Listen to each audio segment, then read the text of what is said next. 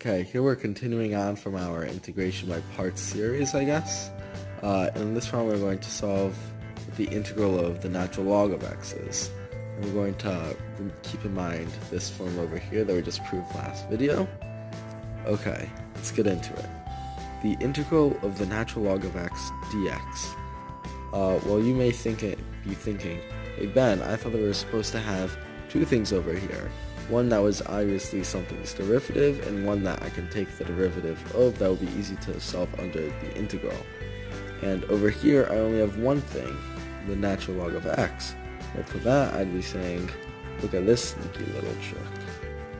It's actually 1 times the natural log of x dx. And now I can see that 1 is obviously f prime of x because its derivative is x.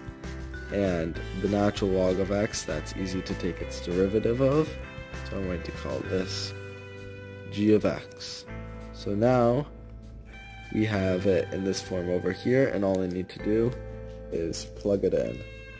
So it's going to be f of x g of x, that's x times ln of x, minus the integral of x times the derivative of ln of x is 1 over x dx, and these two cancel out, so we are going to be left with x times the ln of the natural log of x minus, and I'm just going to write this over to the side, something's derivative equals 1, and the answer to that is obviously x.